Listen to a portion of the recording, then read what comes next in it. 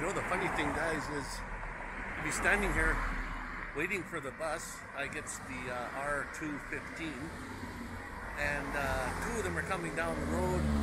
I stick my arm out, I wave, they just drive right on by. I guess they're full, but it's amazing. Anyway, there's a population of that many, they're full.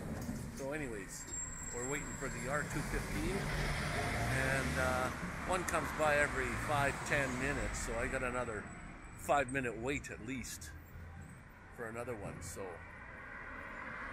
get back at you when we get to the bus, guys.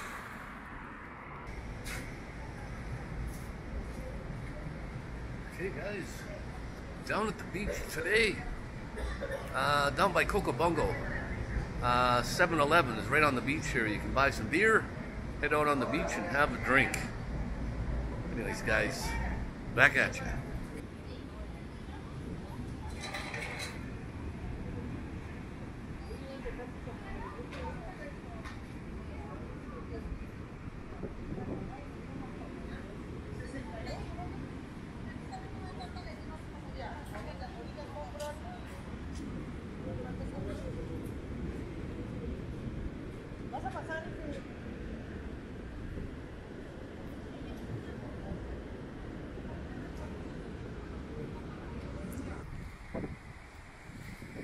I'm up on top of this large rock at the beach here, and just look at the water, the waves. It's a little windy right now, but I think the Mavic could handle this. So I'm going to take the Mavic up and show you what the beach looks like from up above.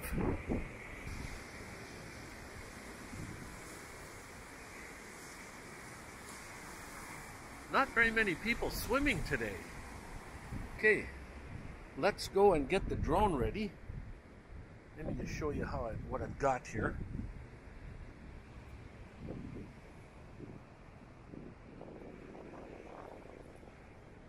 I brought the Mavic Pro. The controller, the phone, and I did bring the Alberta along too, just in case it lightens up as far as the wind goes. So this is what we've got: the controller, the smartphone, the drone. I forgot to bring lenses for the front, so the the ND lenses or what have you.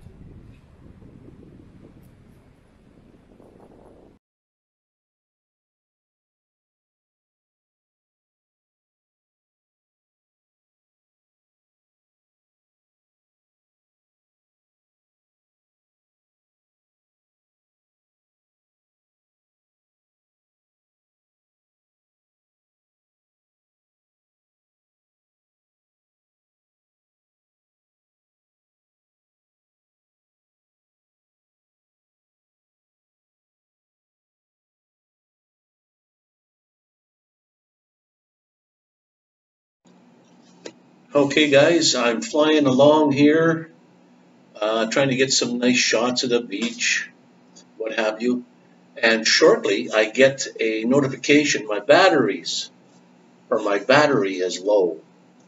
So instead of, chancing it, I decided to come back.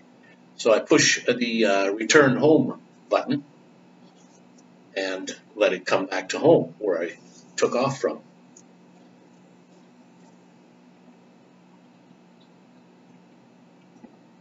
So right here it makes a turn.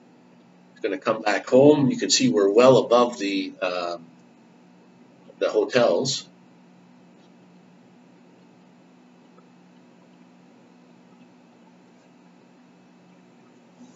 And it orientates itself, once it gets to the home position, it orientates itself pointing in the direction of the takeoff. So this is the direction the drone was pointed when I took off. So that's the direction it points when it's going to land. So it's going to start landing now. It says on the controller landing. So I thought I would turn the camera straight down so I could see where it was going to land. And as I'm pointing the camera straight down, you can see the apartment building right there. I'm pretty close, so I fly it out a little ways.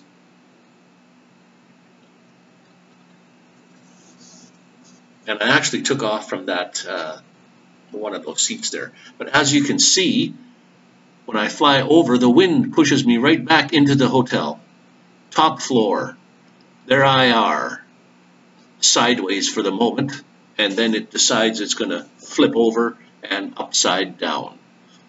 And it's just hanging off the edge. That's where I can see it from the ground.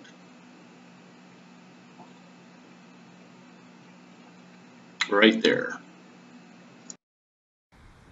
So this is it, guys. The wind took my drone, landed it on the top floor up there. I can see it in the railing. But what I'm getting is a bunch of flack. Like, the owner of the building is in Mexico City. He's not here right now. And that room is locked. Yeah, sure. And the guy won't let me up there. He's waiting. They won't even let me on the property. So my drone is hanging up there right now.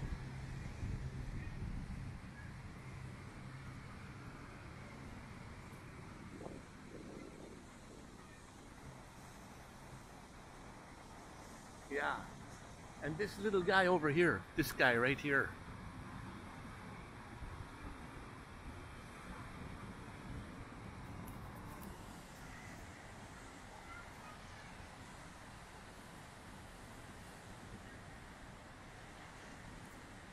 He has authority. He says, I can't go on the property. They even stopped me from going in the gate.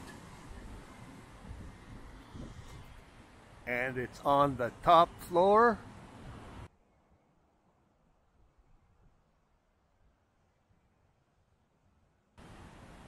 Like Marco? Yeah, Marco and Will. Polo. Marco and Will. Marco Polo. There you go. And Marco Polo. look at this view here. My goodness, this is great. Indeed. So, Salud.